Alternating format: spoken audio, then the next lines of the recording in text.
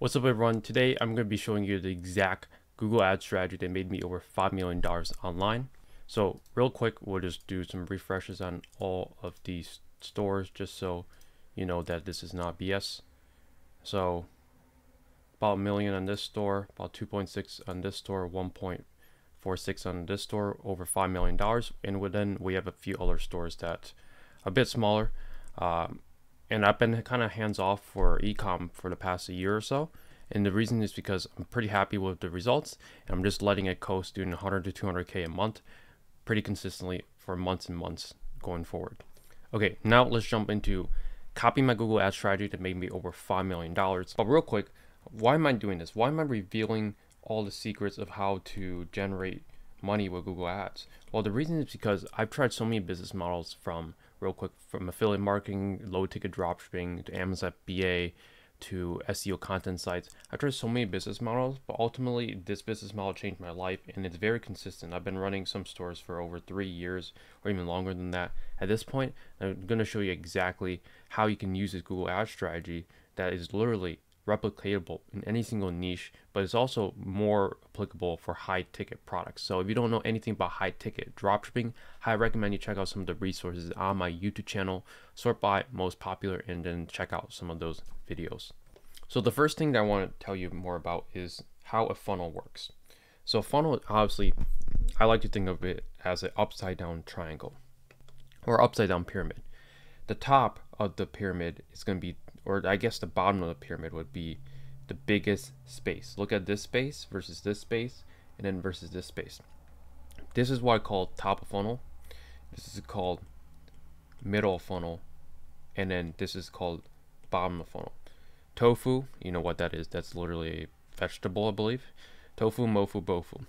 So this is a strategy that we're going to be using with our Google Ads strategy to literally target people that are ready to buy at the very bottom of the funnel and then work our way up. The reason why we want to start with the bottom of the funnel is this is where the money is at. If we want fast cash, even though I don't like to use the word fast cash because it makes the business sound easier than it is. Although, in my opinion, it's not that crazy complex.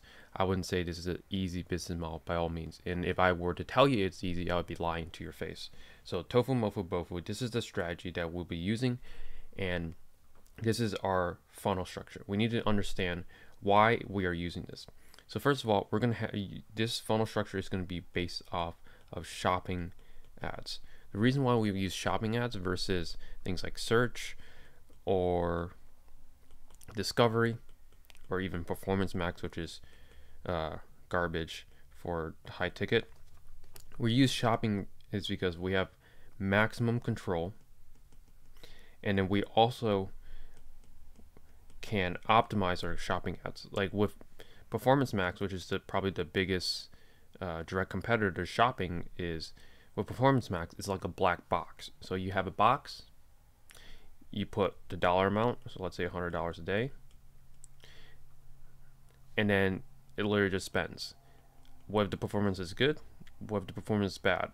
And it keeps getting worse. Well, you have absolute zero control here. We do not want a campaign that has zero control, which is literally a black box that literally, if things go south, we cannot do anything. We can't change bids. We can't add negative keywords. And that's essentially those key pillars in terms of how we improve our performance of our Google Ads. Okay, so now you understand this is a shopping funnel. Now we have to understand keyword intent and why we even use this funnel in the first place. First of all, we set up this funnel in a way called tofu, mofu, bofu, where we're going to spend most of our money actually at the very bottom, and then a little bit less in the middle, and even less in the top. The reason why we want to go like this is because if we spend more money here, this is going to net us more dollar signs right away compared to something like this. So yes, we might spend less in the high campaign, which is a tofu campaign. It's also going to generate us less revenue and also cost us more. So technically, this doesn't actually indicate what it actually looks like, because if we spend, usually over here we might spend $3 signs and only get $1 sign back, and here we might spend $2 signs, or let's just say $3 signs as well. And then we only get $2 signs. And here we spend $3 signs, and then we get $3 signs. So understand, we want to start at the very bottom is because this is the highest ROI on our investment. If all three of these dollar signs equals $1,000, for the bottom funnel campaign, we are going to get 1,000 back. In the medium, we might get 700 back, and then here we might get 500 back. And obviously, a 1x return on ad spend, if we spend 1,000 and we only get 1,000 back, that's horrible. But this is used as an example, right? You could even add another 0 and then make it a little bit easier to understand. If we spend 1,000, we get 10,000 back. That's a good ROI. That's a 10x. Here, if we spend 1,000 and we only get 7,000, that's a 7x. That is decent. And then here, 5x. It could still be decent based on your margins, but it's most likely not very profitable. And that's why we want to start at the very bottom of the funnel, where most of our budget should go, and then less of our budget should go into each one of these tiers as we go up the funnel. Okay, now you understand that, we need to understand keyword intent and why we essentially structure this in a way. So I'm going to pull up the pyramid again. We need to understand keyword intent. The top funnel keywords, let's say we are selling sofas. So someone's searching sofa or green sofa. They obviously want a sofa. So it could be green, it could be blue, it could be big, small, whatever size and functionality that sofa might have. But someone's searching something like Ashley sofa. So Ashley is going to be a brand of sofa. People can literally go into Google and type in Ashley, and then they'll see all the Ashley type branded furniture. So someone searching Ashley sofa or Ashley green sofa, they are so much more likely to buy from your store if you have exactly what they want.